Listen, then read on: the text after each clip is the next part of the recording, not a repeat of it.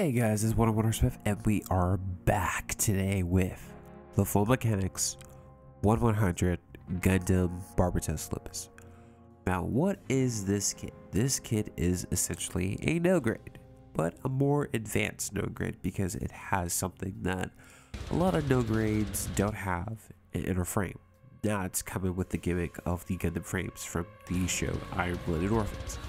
Now, this kit is running on close to 4 years old, and I'm reviewing it for two reasons. First off, I'm reviewing it because this specific build is a birthday present to a friend, and I'm putting the full stops, painting, top coat, everything. The second reason why I'm putting this up on the channel is basically I kind of see it as coming full circle. If you guys don't know, I got my start here doing Gunpla reviews with IBO kits, specifically the Season 2 kits. I did the Vidar, Lupus Rex, and Bale, and now here we are. I felt I kind of want to do something a little bit anniversary, kind of celebrate that. So I started with IBO. I'm back again 3 years later with IBO, and it's just kind of crazy to see how far I've come. Ladies and gentlemen, boys and girls, children of all ages, and Gunpla fans everywhere. My name is 101R Smith, and today we will be looking at the no grade 1/100 Gundam Vidar, besides which the pilot Vidar we know nothing about. And then this one difference is the crotch area here, which is designed custom for the Vidar due to the Vidars. I like the color separation, I like the gimmicks, the side skirts, I just like the Gundam. I got this Gundam. I pre-ordered this thing. Oh god, thank god I really got a bit more confident in my presentation since that first video. But anyway, that was just kind of the gist of it. Why don't we open up the box and see what we have here? All painted and put together, and here we have the full mechanics Barbatos Lupus, and I'm gonna be honest, I have a mixed feeling about this paint scheme or this paint project. I think I executed the white and the blue pretty well, but I'm disappointed with myself on how the shoulder pads came out. I was trying to avoid all stickers, and I tried to paint the yellow that was missing upon it, but I don't think in terms of my masking and painting skills I did pretty well. In terms of look, one of the things that the full mechanics has is it has a lot more panel line detail than its Season 1 counterparts. Think no grade Gundam X or Gundam Wing. And in terms of detail, they did improve upon some of the issues that it has. In terms of the outer surface, inner surface, a lot of it is still kind of the same skeleton. So it's still kind of wonky in some places, but it could be improved upon. Now, while it looks decent enough, let's take a look at its articulation. As we do, we start with the head. The head is on a polycap and a ball joint. It can go 360 degrees. Usually I say watch out for the collar, but that is almost a non-issue with this kit. 360 so easily, even painted, it still works pretty well.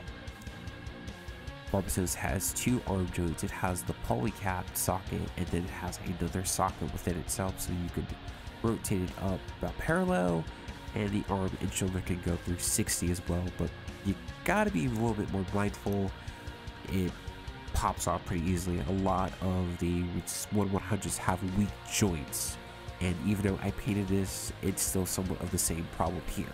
The arm is on a bicep swivel and has a double jointed elbow, pretty tight as well. And the hand is connected with a ball socket. It's a basic high grade hand, so just the hand and the back piece. The waist, you gotta get a decent amount of articulation going side to side and up and down, but no 360. And the legs can go up pretty wide too, and then finally it can spread out parallel, and you're gonna get a nice double jointed leg with fine dexterity upon the legs and the toes. Overall, Barbatos Lupus has decent to great posability, but because of the weakness of the no grade kit, it gets hindered a lot, and unfortunately these joints are going to get weak over time, so painting is your best bet, but it also might not be the best fix either. Next up is the weapons, and it really isn't that much this time. We're going to start with just these two accessories here first. First, we have the 30mm machine guns that attach into the Barbatos' arm. They lock on to the back of the arm with these forearm pieces that go into the side.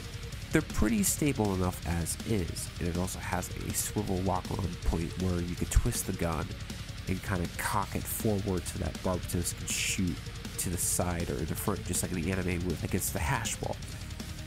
It looks pretty good. It's nothing too kind of over the top. It's just two pieces slapped together with the holsters on connected to the hand. It looks pretty good, and overall can get that shooting double shot pose. And I also like to use these as almost like a gauntlet so that Barbatos can protect itself from projectile weapons, and also maybe just use it just to smash on top of other people. If you think about it, it has a good amount of offense and defensive capabilities when you really think about it and try to be a little bit creative with its use. Next, we have the main weapon, which is the sword mace. It's basically a giant sword that is in the shape of a mace.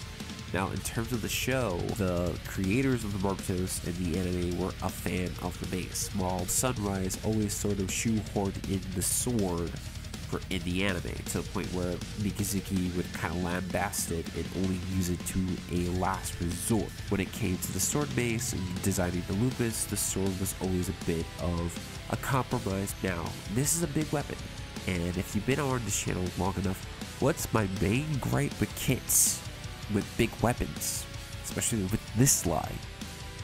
The Gundam Gusion comes with its two primary weapons, the long-range cannon and its heavy axe. And with the heavy axe, we deal with an issue that a lot of ideal kits have, and that is they can't hold their own weapon. It's just too damn big. But he's not holding that too securely. Now, what do a lot of ideal 1/100 kits have in common? Loose joints and big damn weapons. If you can guess, Barbatos cannot hold this mace, no matter how well you bend the arm, you move it.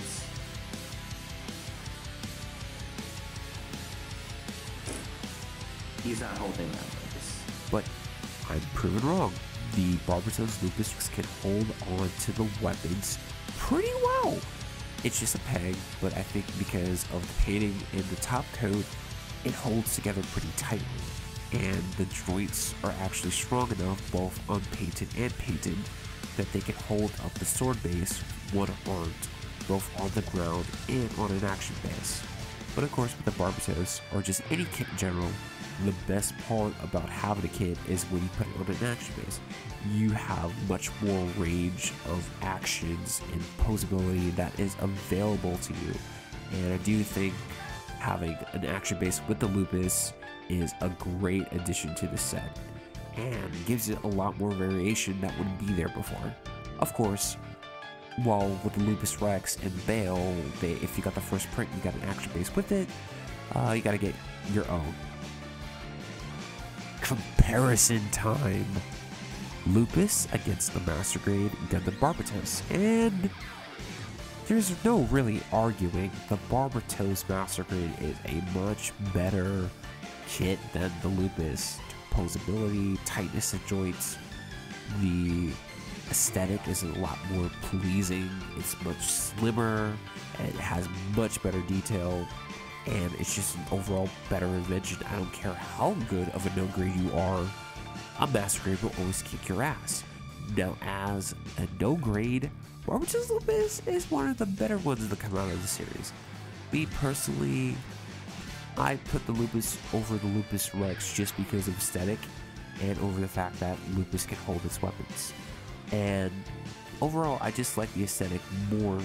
Lupus Rex was a design that always had to grow on to me.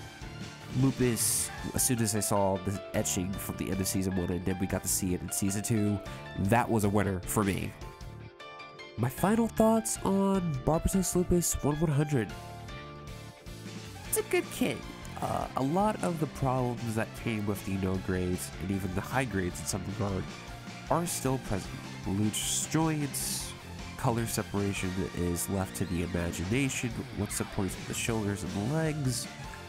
A lot of it did get fixed with painting, and if you paint this will look better, and also you get to add that color separation that's missing.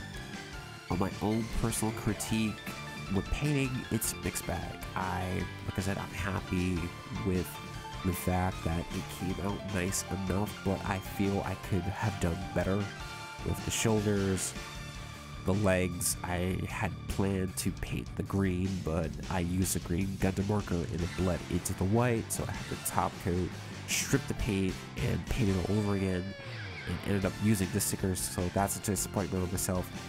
Panel lining is a little bit better because, first off, I gotta give a huge shout out to Gunpla University for giving me that tip with the double X. The semi-gloss coating really helped with taking away all of that excess panel lining, and thank you so much for giving me that tip. It came through like no other.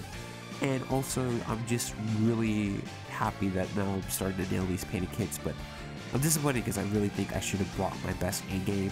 I think I did try, but I don't think it's bestly executed here. I really hope that everyone really enjoys this as a birthday present to her, because you only get to turn 30 once.